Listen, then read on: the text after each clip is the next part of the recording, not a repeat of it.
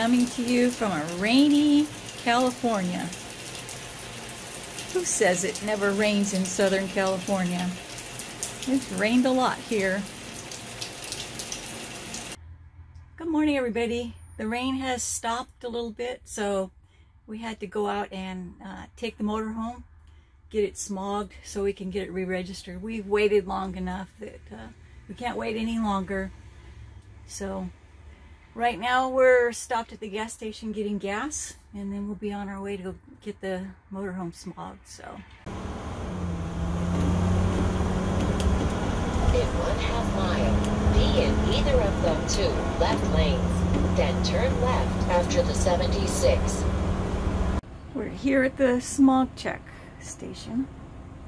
Hopefully everything goes well. It should. Got gas, so now we're ready to travel as soon as the restrictions are lifted from us. I think we're going to take the motorhome and move it to storage in Arizona. Get it all ready for when we get ready to go on some road trips here.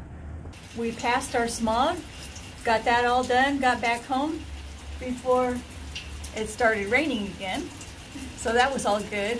One of the things I was going to tell you guys is we are going to try and make it to the Finbury this year at the, I guess they're going to reschedule it from what I read on Gail's site. Probably later in the summer maybe, I don't know, but whenever that happens. But we really wanted to try and make it this year. We've never been, so excited to go to that. Hopefully we can make it.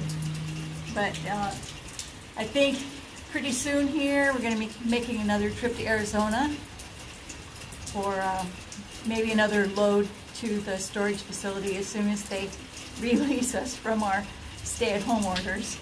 And then from there, the condo's not ready yet. It still has a lot of work to be done, and they are doing a lot of work to it. So we also want to stop by Scottsdale and see what's going on at the condo.